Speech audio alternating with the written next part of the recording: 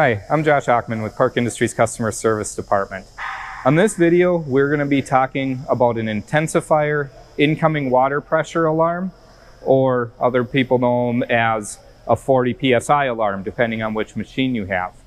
So if you are getting, when you're trying to start your intensifier and you're getting a low incoming water pressure alarm, we're going to go through some things that it can be.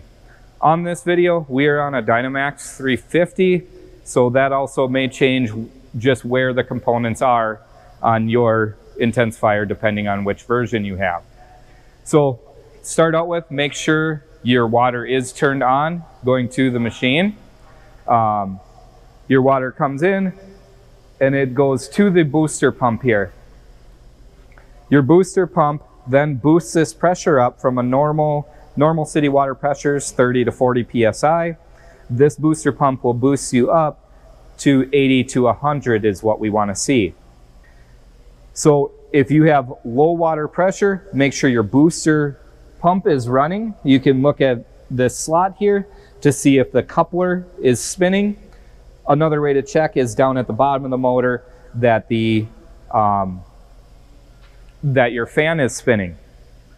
So if that's spinning and we believe everything's working good there, then and you're still only getting the 40 psi, or you're getting the 40 psi or low inlet water pressure alarm, you could have an issue with the booster pump. We do have a guide on our website of how to replace that if your booster pump did go out. Biggest reason for failure is that you start up the intensifier, the booster pump starts up, and you do not have water pressure going to the booster pump. That can wreck a booster pump very quickly. So make sure you always have your water on before you start your intensifier. Coming back over here then, from the booster pump, on this model, we come to the on-off valve then, making sure our on-off valve is working. So we can check this gauge is when we start up, if we're getting some pressure there, then our on-off valve is turning on. If it stays at 0, our valve is not opening, we need to look at our valve here. So here we're going to start up our pump and see what our pressures are at.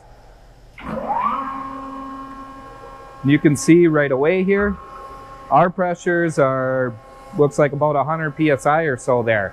The other thing I'm checking, our pressure is very good. We want to see 80 to 100 psi, ideally, we want to see on it. Your alarms will happen around that 40 psi mark. So if you get below that.